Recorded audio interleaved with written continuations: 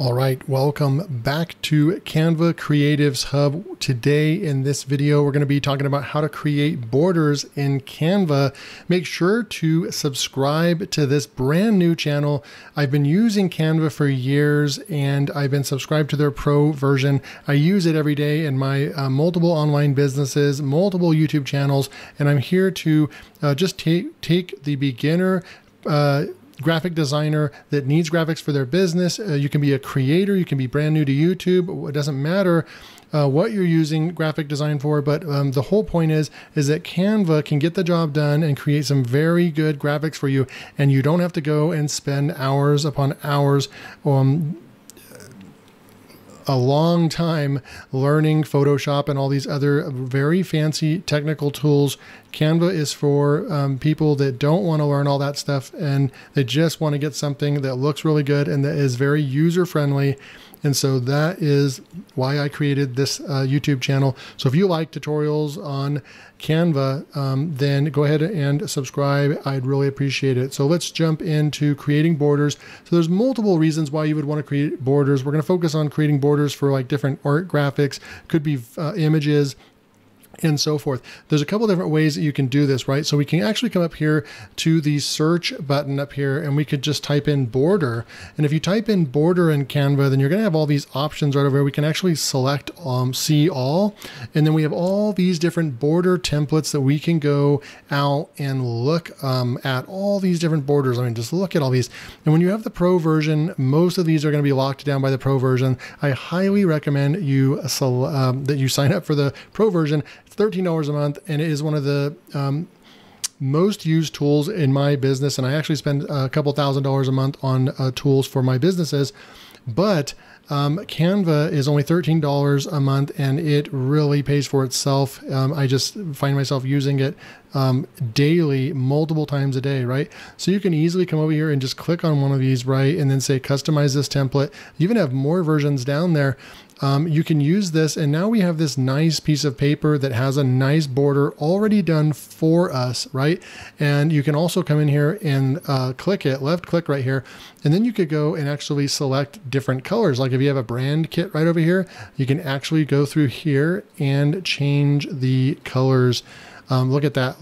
With a matter of a couple of clicks, we've already have a really cool border using different brand colors that we have, right? And of course you can get the text right over here, and we could go and add our text in here, and we can go and start using this any way we want. That's what I like. It's so easy to align things in Canva and so forth. But there's a lot of other things that we could do as well, right? So if you are trying to custom add a border to this right here, let's just say like right here, we want to add a border to this, right? There's different things that we could do. We could add a shape or a border.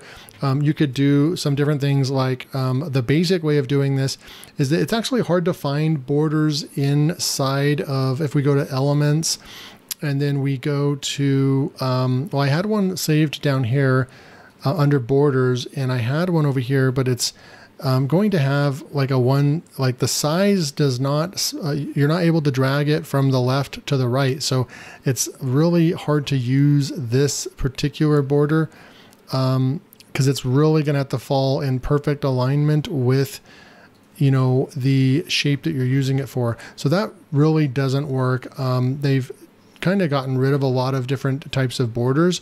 So you kind of have to think outside the box in the way that you're going to use this. You can go over here and type in border inside of here as well. And you can start looking at graphics and stuff over here. And when you click on it, see how you're not going to be able to drag and drop. You're only going to be able to keep it one size. Now I have been able to find some of these that have the lines on the left that are like right over here. Check this out. So we could put this one right there like that. But see what happens when we resize this to the exact shape.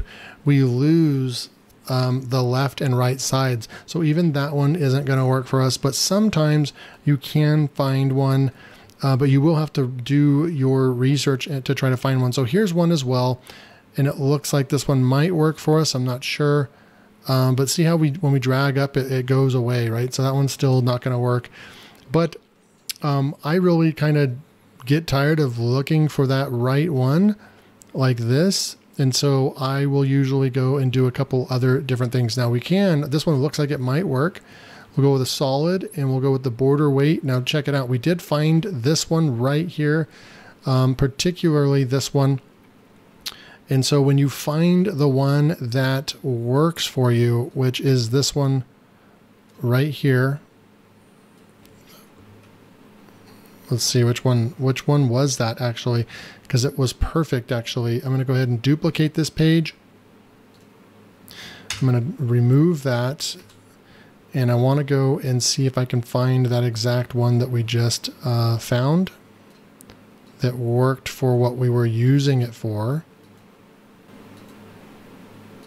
Okay, so it was this one right here, and I recommend grabbing this, click the three little dots right here, and you can add this to folder, and I'm going to go ahead and add this to, go to all and my projects and go to borders right here, and I'm going to save that, right? So then now when we go and duplicate this page and I want a border around this, I want that custom border, I'll be able to go down here to my borders folder, and I just added this brand new one, and there we go, right? So then all you'd have to do is just go to the alignment, and you can go with dashes if you wanted to. You can make this thicker like that. You can do corner rounding, and then we can go and actually shape this exactly which way we want. So this is probably the coolest border that you have full customization over the shape that you want right here, okay? We could actually even make this even really thick if we wanted to, and then we can come over here and we can actually change the color to something else. So that's a really good way to do borders. Let me show you another way that we can go and do borders. I'm going to take this image right over here, and let's just say we want to, there's a couple different ways we can do this, right? So right here, we can go to the elements section and we can just say line. If you wanted to do a good old-fashioned line, we could grab this like so, and we could just move it over here like that. And you can use a shape as well if you wanted to. That works as well. So you can go like that. And then what you would do is you would just do Control C, Control V, and you would just paste that to the bottom over here. And then I would paste again, and I would make this smaller, and then we would just move this up to 90 degrees. And then we would come back over here like so, and you can see how within just thinking outside the box, we're able to create this border that is a pretty seamless border.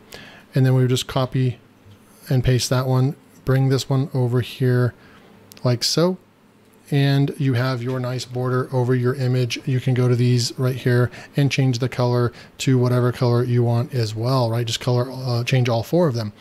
Now we can go to another image right here, and let's just say we wanted to add a border to this. You can left click this image, and then you would go to edit photo, and then you can come right over here and go to shadows, click on shadows, and then go to outline, click on outline, and it automatically, and sometimes this happens, so all you'll need to do is just wait and it fixed itself. Sometimes you have to push the back button as well. All right, so now what we can do is just shrink that down a little bit so we can actually see the full effect of the border. So there's your image, and there's some really cool things that we can do with this outline or this border that we created. That's the fastest way that I know to create on an image, is just to go to edit image and go to shadows and add that outline. But look at what we can do now is we can change the color of the border.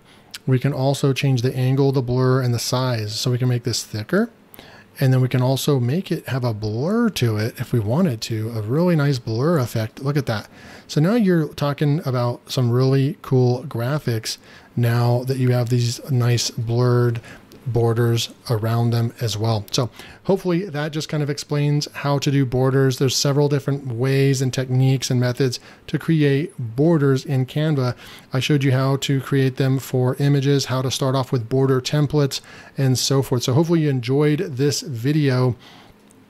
Please subscribe to the channel. I'm going to be coming out and teaching you everything that I know about Canva, and then you'll be able to stay ahead of the curve. Anything that is new that comes out on Canva, I will be putting out content, so you'll be the first to know about it. So make sure to subscribe to Canva Creatives Hub. Thanks for watching this video, and I'll see you in the next video.